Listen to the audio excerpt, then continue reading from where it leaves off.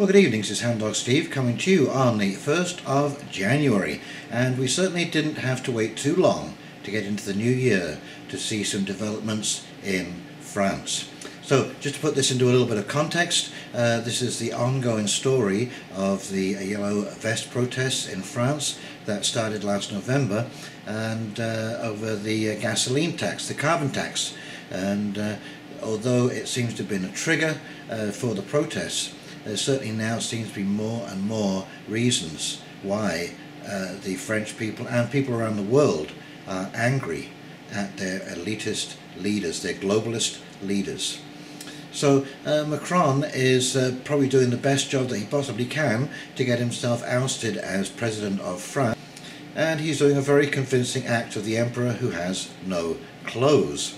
And in his New Year's Eve speech, he came out and basically called the, now he didn't refer to the yellow vests directly, but he basically said elements within the group were violent and were a real problem, and that we weren't going to put up with that kind of thing.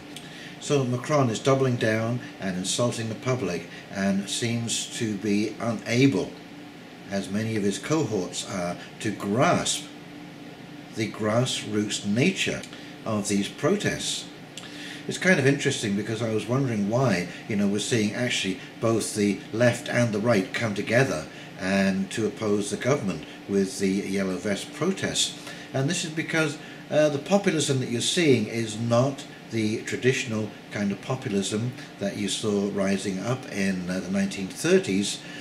This is more like the populist uprising that was in the 1830s. Okay? This is from the people, this is about the people, this is about the rights of the people, this is about the people participating in the process. And again, you're seeing this division in America. You have the populist right, which is Trump, and you have the populist left, which is Bernie Sanders. And in the middle there, Clinton is the elitist group, and they are the people who are being tossed out by both sides. So we're seeing a very interesting situation develop here, and who knows how these ideologies will get along together, but certainly they seem to have a common goal right now, which is getting rid of the elite class. Anyway, let's go and take a look at some of these articles that I've dug up, and you will see that this is not going away anytime soon. So let's take a little look at those, shall we? Okay, here we go. We didn't resign ourselves. Macron vows to learn from yellow vest protests in the new year. Embattled Emmanuel Macron has branded anti-government protesters violent, racist, hate-filled liars who do not speak on behalf of the people. Well, I'll take that as a compliment, will I? The French president is trying desperately to control the protests which have paralysed parts of France since erupting last month, with demonstrators clashing with police, torching cars, erecting roadblocks and burning barricades. Mr. Macron used his traditional New Year's Eve address to acknowledge the anger among so-called yellow vest protests, but warned that hateful speech and actions would not be tolerated, and denouncing extremist elements within the movement. There you go, New Year's Eve. Speaking from the Elysee Palace, oh dear me, there's no sense of entitlement there, is there, Mr. Macron? Said he would use the anger as a lesson for the coming year. He said an anger that came from far away broke out.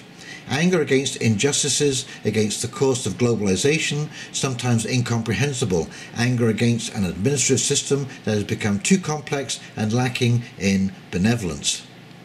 It's almost like there's two people, you sort of get schizophrenia, because, there they go, they've summed up exactly what the problem is. However, he calls the protesters thugs, and that they have no right to protest, basically, against the very things that he has listed there. I mean, it's absolutely staggering. To me, this anger means one thing. Whatever its excesses, we didn't resign ourselves. Oh yeah, well, you did resign yourself, because you've only just done something now when the protests are broken out. Isn't that funny? You weren't going to do anything before this. In fact, you were throwing taxes at pensioners and putting carbon taxes on before, as if everyone could just afford to pay, and even though they couldn't afford to buy bread, well, I guess there's always cake and carbon, right? The protests, named after the yellow high-visibility jackets French motorists must carry in their vehicle, have transformed from dissent over rising petrol prices and eco-taxes into a broader demonstration against Mr. Macron's administration and growing tensions between the metropolitan elite and the rural poor. Without naming the Yellow Vest protests directly, the President launched a broadside against extreme and violent parts of the movement who claimed to speak on behalf of the people, but were actually speaking for a hateful crowd to attack officials, the police, journalists, Jews, foreigners and homosexuals. He described the violent troublemakers as the negation of France. And if that wasn't enough, EU civil war. Macron future under threat as Italy leader prepares for bloody combat. Now I'm sure this is just rhetoric, but still. French President Emmanuel Macron and Italy's populist leader Matteo Salvini are gearing for a showdown at the European Parliament election to be held in May 2019, which could cost centrist forces their leading role in Brussels. The two European leaders have become the symbols of the two sides facing off at the upcoming vote, with a French official warning Italy the Elysee is in a logic of combat. While neither Eurosceptic Mr. Salvini nor Europhile Mr. Macron will be standing for a seat, they embody the two opposite visions for a future European Union arisen in the past years. But this showdown could cost Mr. Macron dearly, as populist forces surge in Europe whilst his popularity has sunk to record lows during the past weeks, according to the latest surveys. Mr. Salvini's far-right party, Lega, looks set to become the most powerful contingent in any nationalist group in Europe. This force will likely team up with MEPs from Marine Le Pen's National Rally and Viktor Orban's Fidesz party, also expected to gain votes. This growth will push centrist forces which have historically led the European Parliament aside. Mr. Macron's La République En Marche party will end up the second among the French forces in Brussels. The Lega leader's words helped shaping a new image of Mr. Macron in Italy, who has consequently become a source of all evil for many Italians, according to Natalie Tosi, director of the International Affairs Institute in Rome. So there you go, bloody combat with Italy. And again, if that wasn't enough, Eurozone crisis, Euro to be scrapped in 2019 if there isn't drastic reform. The Eurozone must integrate economically or risk breaking up in 2019 if the Euro is to survive, as spiralling debts, trade wars across the Atlantic and Brexit turmoil cause chaos for 19 of the 28 EU member states. Desperate times lie ahead for the Eurozone, which is EU member states who use the euro as their main currency. As economic growth slows, particularly in countries such as Italy, where debt levels are already astronomically high at 2.2 trillion, the Centre for Economic and Business Research said in its annual predictions for 2019, internal contradictions would force the Eurozone to integrate economically or risk breaking up. They added it is possible to defer the confrontation for a year or two, but the boil will have to be lanced at some point, since the Italians have clearly reached a point of austerity fatigue. And I might remind you that Italy is the third largest economy in Europe. This is not small potatoes. This is not. If Italy goes into some kind of debt spiral, you will see a very, very serious economic problem in Europe, and that will just exacerbate things. And as it says, they have austerity fatigue. Austerity fatigue. Austerity is hard scrabble living, let me tell you. Brexit turmoil, both inside and outside of the Eurozone, is likely to cut growth for the region in 2019, according to a Financial Times poll of economists. A total of 23 out of the 24 respondents surveyed in mid-December said they expected growth to be between 1 and 1.8%. I mean, that's not too bad, but 1% and below, you're looking at anemic.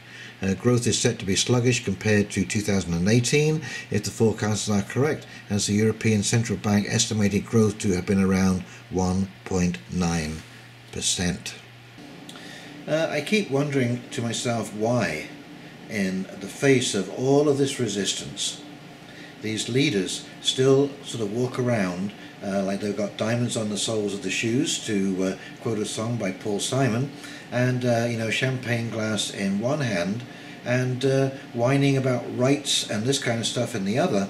And as you saw with one of those clips there, Macron truly thinks he is fighting for democracy, and he clearly doesn't understand that the meaning of the word has changed, or maybe he just wants to perpetuate that new meaning to us, to have us believe, to convince us that democracy is the same thing that we have assumed it to be all along.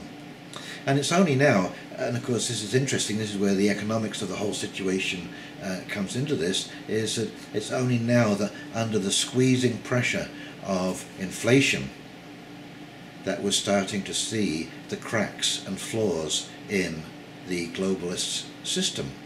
And it didn't take very long for it to open up and start bleeding all over the place, did it? As I said, all of these globalists are basically asking you to hand off complete control and all decision making to the bureaucracy. And take a look around you. Take a good hard look around you. All of the things that are really great about today's world in which we live in basically were invented or pioneered in the first half of the last century. Okay, we've had a set of leaders in basically since then who have ridden on the coattails of their parents, the people who built the bridges, built the roads, built the infrastructure, and managed the whole process. And now that those coattails are starting to wear a little thin and get a little shabby, and the infrastructure is falling apart, and inflation is catching up with everybody, as I said, it is pretty clear that these people absolutely have no idea of what is going on. They've been in such a collective bubble that they have not had to pay for their mistakes, so they've never learned. You have to make mistakes and feel the pain of those mistakes to learn lessons in life, so you don't repeat those mistakes. Well, these people have basically been insulated from that, and so they have pushed the envelope to the absolute extreme. And now we're seeing the result, and that is boots on the street. And I wonder how much longer I'm going to see this situation repeated, where there are people on the street basically with stones and scars across their faces coming up against the jack-booted thugs that become this militarized police force that we never used to have in these countries. We never needed stuff like that. In fact, it's shameful the way the government is putting up this black wall of death against its own citizens. Anyway, we will continue reporting into 2019, and please, if you have enjoyed this video, like and subscribe below. Thank you to all my new subscribers that are joining me, and to those who are returning to see events unfolding around the world. Okay, so this is Hound Dog Steve signing off. I hope you have a great evening, and we will talk real soon. You take care now. See ya. Bye now.